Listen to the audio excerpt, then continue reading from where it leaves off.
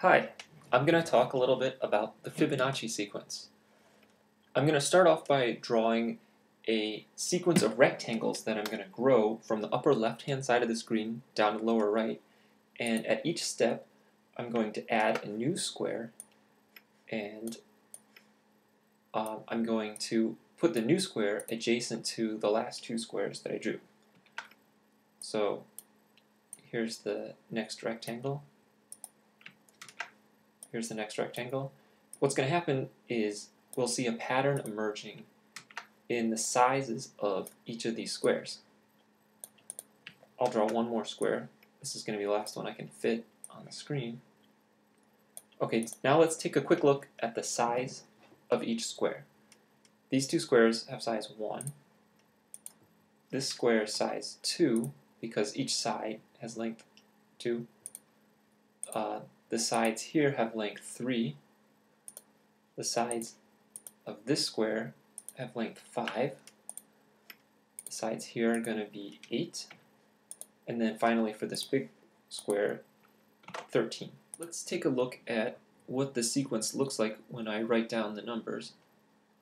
The first two squares we had here had sizes 1, 1, and the next square had size 2, then 3, 5, 8, and 13. And you might be able to figure out what the next square would have looked like. It would have had a side whose length was 8 plus 13, so that's going to be 21. And the next guy after that would have size 34, and then 55. And the sequence keeps going forever. So this sequence is called Fibonacci sequence.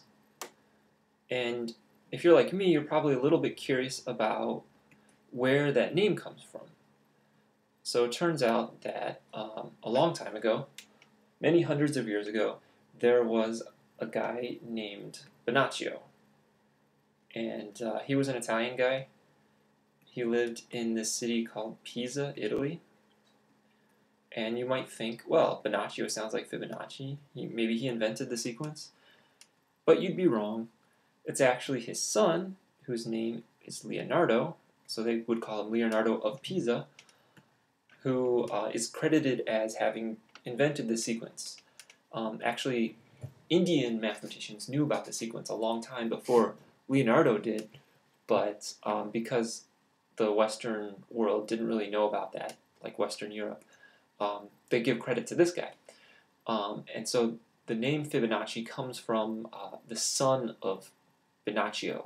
Like in Italian, you might say Filius Fibonacci. You might abbreviate that as Fibonacci. So that's where the name comes from. That was around 1202 is when he published the book.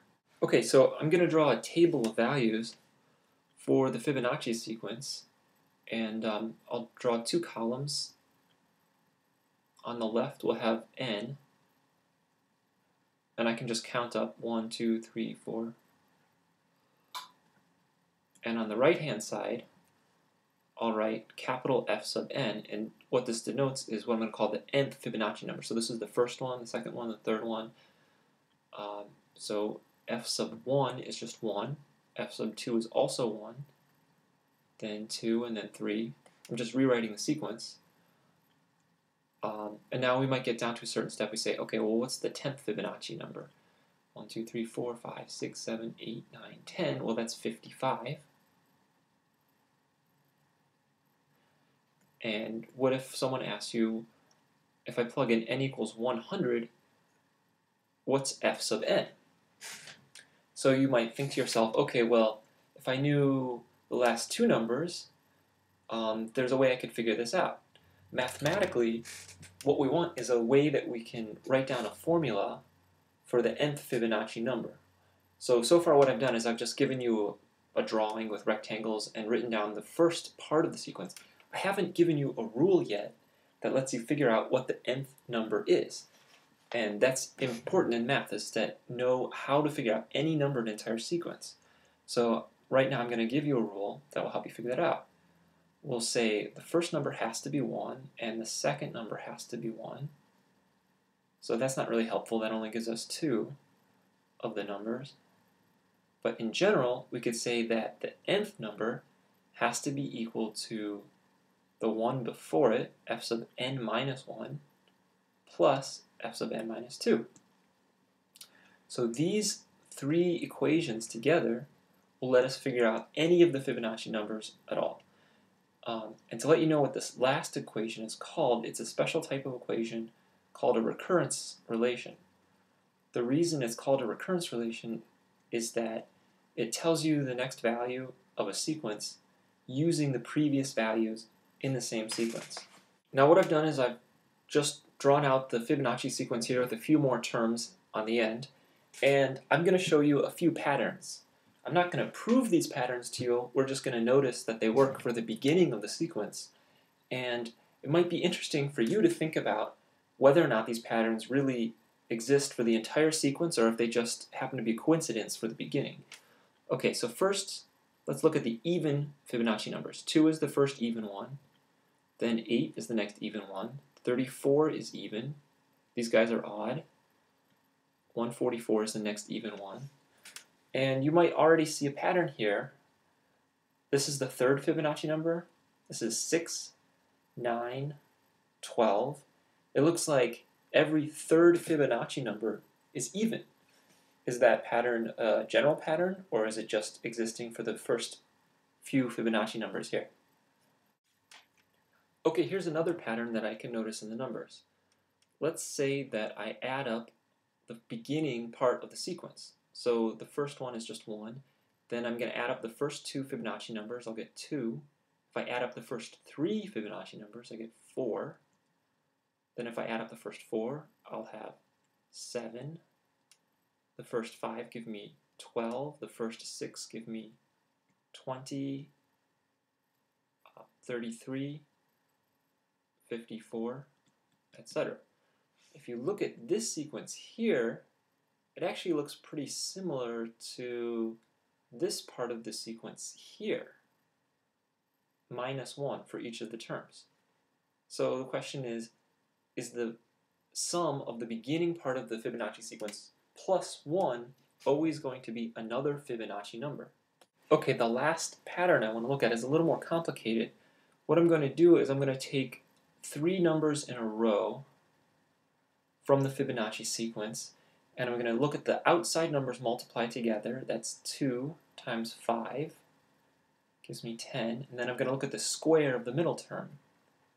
3 squared is equal to 9. Okay, these guys are pretty close. They're 1 off. Let's try a different pair. Let's try 5, 8, and 13.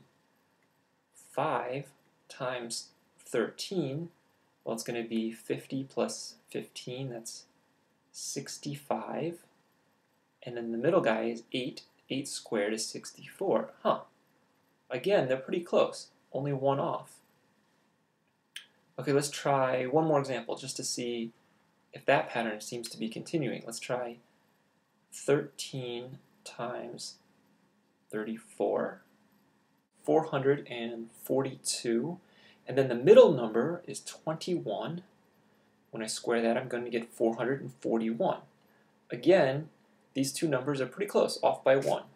I can summarize that last idea with this equation, which is basically saying if I have 2 Fibonacci numbers that are around a middle one, f sub n, then if I multiply the outside ones, that's the n minus 1 and the n plus 1 in the subscripts, I'll get the square, maybe plus or minus 1.